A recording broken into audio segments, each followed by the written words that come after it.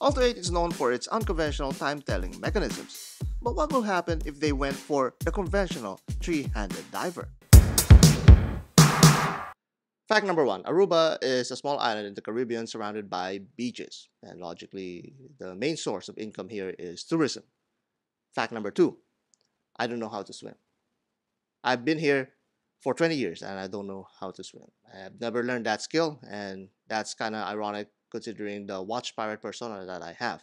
But that does not prevent me from wearing dive watches. You know why? Because companies keep sending me dive watches every 5 seconds. And Olto-8 is one of those companies now, as their latest release. I think this is the first dive watch in their collection, and this already looks familiar because they've used this case before, but now this time in a dive watch configuration. So let's see if it's anything worthy of note. Well, for sure it's already interesting because of that color, and find out what else it has to feature.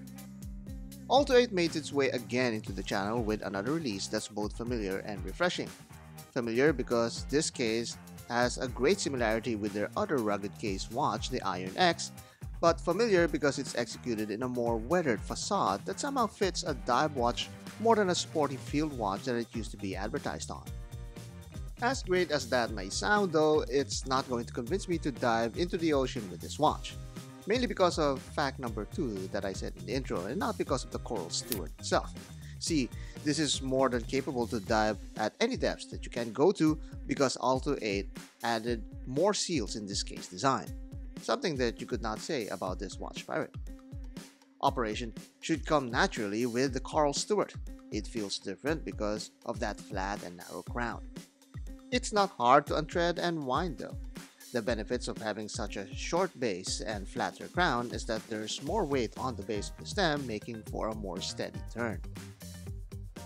So don't make the mistake of thinking that this uses some sort of special caliber. It's the same NH36 that powers these budget divers.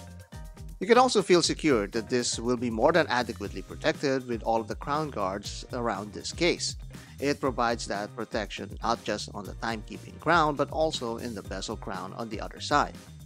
That's the beauty of this case design, because that symmetry is actually used for something practical. This is where it gets a little bit tricky.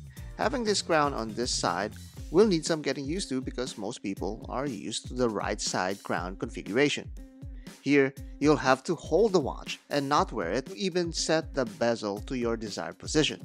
So, in practice, you'll actually need to set your dive bezel while you're on the boat, strap this on your wrist, and then finally dive. The rest of the watch feels normal, like this quick release spring bar for easy strap changing. No microbrand should go without this. Now that's our cue to have this coral diver placed on the table for all of its strap options. While many will love this coral green strap, I am not most people. Not only do I look weirder than an actual pirate who loves watches, I also have a stubborn taste. Part of my stubbornness is being an unofficial endorser of expensive silkcloth straps from Artem. This 22mm green Artem strap is quite appropriate for this coral Steward, as yes, because it's green and it's a lot more premium feeling than their rubber strap. This dark green textured band delivers an understated utility to this watch. Not only is this pleasing to the eye, it gives off a subtle contrast that makes the dial pop a little. And I'll show you that once I get this deployment set, which can be a challenge sometimes because these stiff silkcloth material can be hard to pass through. And there we go. That's the subtle pop of contrast that we can see in this strap and dial combination. But if you want to emphasize even more contrast, a darker strap is an option. With this black color variant from Artem, you'll be able to create this cool transition from dark band to gray case and light green dial. This gives a hint of personality because of that clean black strap clashing against that weathered look of the case. It's also great to keep in mind that I used a black deployant here that flows well with the strap rather than match the case. It's a little playful alternative to focus your attention more on the case than on the hardware from the other side. That beaten up appearance is a clear theme here, so I used this actually beaten Horween strap from Zelos. This is one of my oldest straps to date, and it still holds up and gets a lot of wrist time, as you can see. Now, this whole configuration has that vintage look that I'm sure many of you would love. I know so because I say so, and I know that none of you wants to be banned from this channel. Now, while you practice your absolute obedience to this watch pirate captain, allow me to strap it onto my wrist and enjoy this watch's old school beauty. Check that out. Now, I think this is the best combination for this watch. It's unusual, it makes me feel that I've done some manual labor, and I'm less likely to be a subject of a Fallthorpe video report. If you feel like turning this into an aviator, then strap on these studded straps that matches the gray color of the case closer. Well, it's not a bad idea if your wrist can pull it off, unlike mine. This just has that massive appeal, not because of being popular, but because you could actually feel that mass on your wrist. This really thick strap and really thick case can just have that enormous impression when wearing the watch. Now, it's one thing to have a large impression and another thing to be actually large in dimensions. Square watches are notorious for wearing big because of the visual direction of the shape's corner. G-Shocks are no stranger to these impressions. Even the squares, which are arguably the smaller designs from the brand, still has this common perception. The Coral Steward gives off this more flat and thinner visual that's not so different against this G-Shock. Another similar profile can be seen on this heritage diver from Citizen. This legendary diver from the Japanese powerhouse gives off this same impression with a large chunk of watch over this narrow strap. Beside this Olto-8, it comes off as a more complex instrument compared to this Coral's simpler lines. Oh, and it's a lot lighter too because it's titanium. You also had your opinions on this watch, like a Hershey Field, who seems to be mildly disappointed that I cut right at the moment that I'm showing off the bezel and crown operation. Well, settle down, my guy.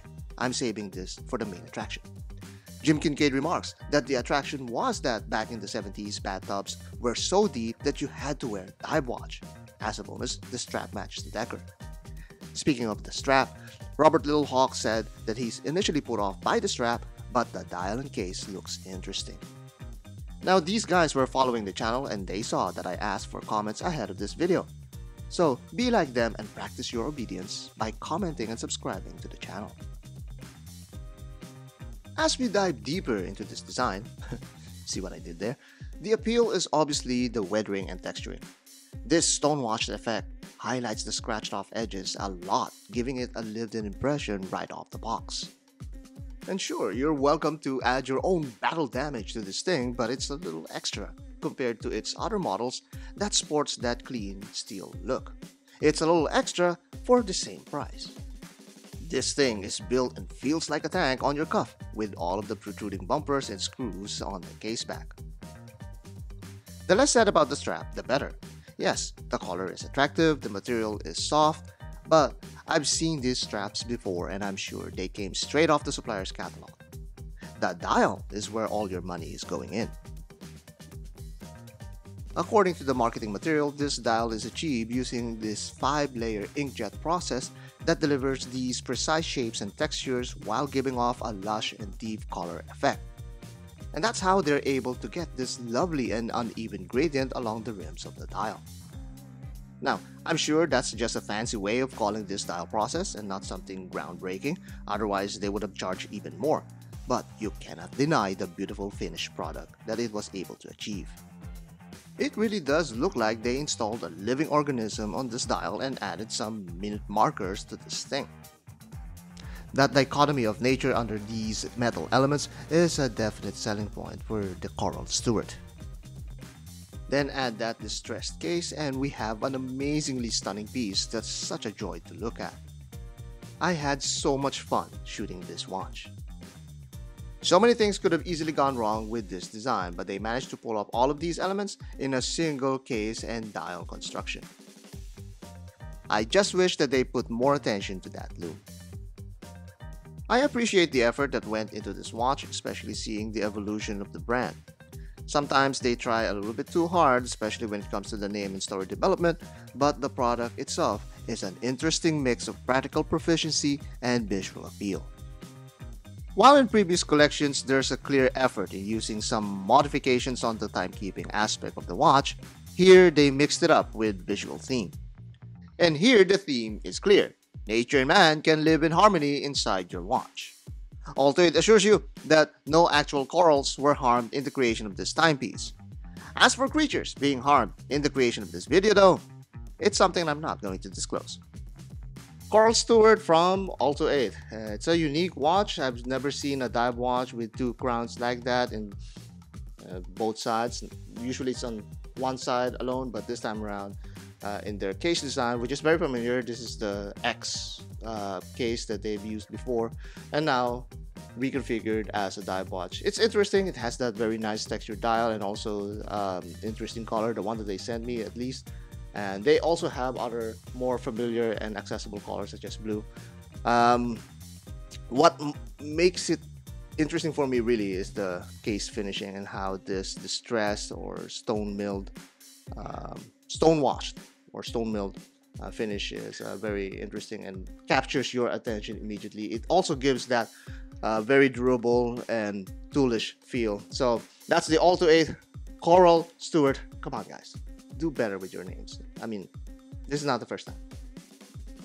It's a very nice and decent watch, very accessible, and actually many of you might like this, but change the name, okay? But that's my opinion. Comment down below. I want to hear your opinion. Let me know what you guys think about this latest dive watch and what you think about Olto-8 altogether as a brand. And I think they're continuing with their collections, and they continue to grow it as like any other successful micro brands out there. So we might be hearing or we might be seeing more from Olto-8 in the near future.